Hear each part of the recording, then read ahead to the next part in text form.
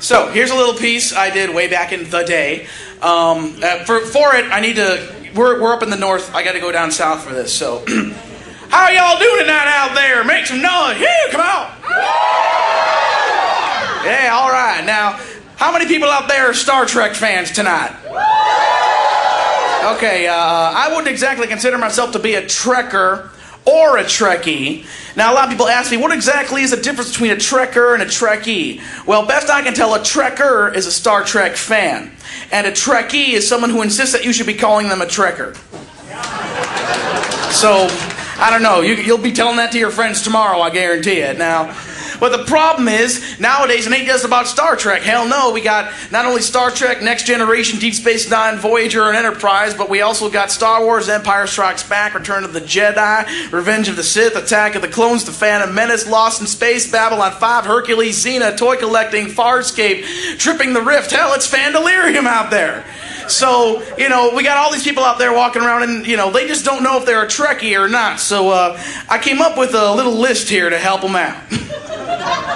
Things like, if you've ever shown up for jury duty in a Star Trek uniform, you might be a Trekkie. If you consider foam, latex, spirit gum, and chainmail a business expense, you might be a Trekkie. If you tell people that you're the alien clone love child of Mulder and Scully, that's next week on Jerry Springer, by the way, you might be a Trekkie. If you ever woke up on a Sunday afternoon in full costume in a hotel lobby with a bottle of Jack Daniels in your hand, well, in that case, you might be a Klingon, but,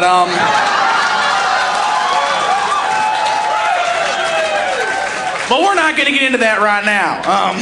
If you have a summer home in Roswell, you might be a Trekkie. If your 8-year-old owns less toys than you do, you might be a Trekkie. If you ever mugged someone for their magic cards, you might be a Trekkie. If your dice have more sides than a Denny's menu, you might be a Trekkie. If you go to the Renaissance Festival and they won't let you leave, you might be a Trekkie.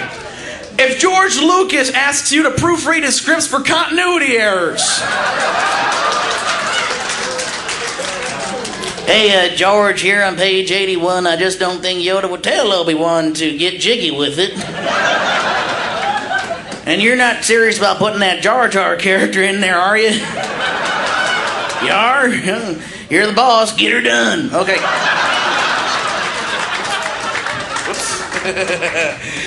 If you have ever attempted the Jedi mind trick at the drive-thru window. That'll be 1327, sir. You won't be charging me for this food. I won't be charging you for this food. And you'll throw in some extra French fries. I'll throw in extra French fries. And you'll give me all 32 of the collectible Star Wars toys at once. Okay. Thank you, drive-thru. Thank you, drive-thru. Thank you. Or, if the Jedi mind trick has ever been attempted on you at the drive-thru window, like this. That will be 1327, sir. These gift certificates will do fine. No, they won't. These gift certificates will be fine.